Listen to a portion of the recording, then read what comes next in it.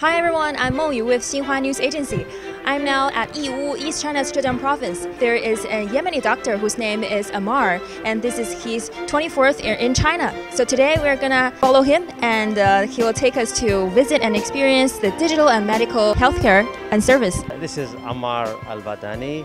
I'm a doctor who works here in the Zhejiang University School of Medicine's 4th affiliated hospital. This is what we call a 5G ambulance car.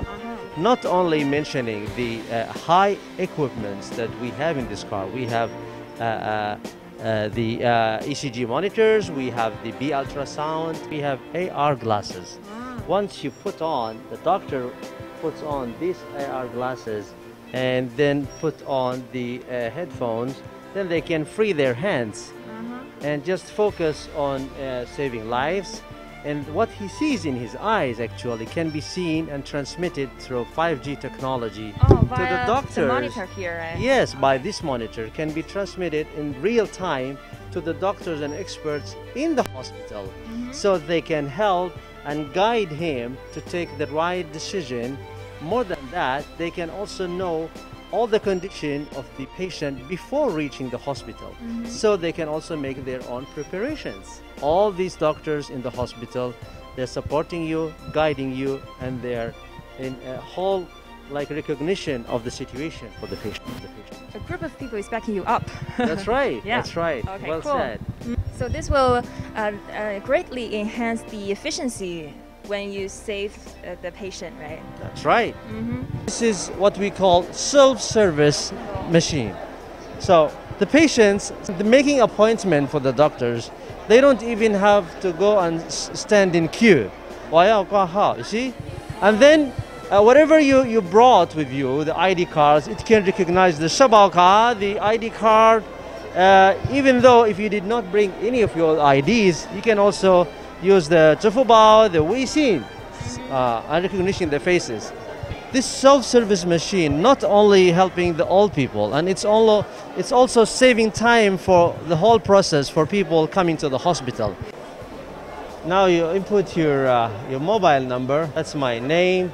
Right now I have already got my ticket for appointment. I guess it's within 10 seconds, right? Within few seconds, you can solve problems that you need for a long time to go and ask so many people. Our main purpose is integrating high technology into saving lives. So this is how it works. Sometimes because of the traffic, because of the way far from the hospital, people cannot reach, and we need to solve problems faster. So the drone can help us, bringing the samples from those small health units, and then we can send the medications. Mobile CT vehicle is designed for those areas and districts in the city that they might need to have CT scan. That is a small hospital moving around the city and going to some places for specific patients who we say they don't really have to come to the hospital. So we send that car, that vehicle, inside there is a CT machine. So this is, I believe, is also a big advantage of the hospital. All the parameters, all the numbers that we're getting from there, the data, it's high transmitted by the 5G technology again to the hospital. So all the records are, well registered in the hospital. Yeah, I guess it's a future trend that many technology, high-tech things will come to people's home.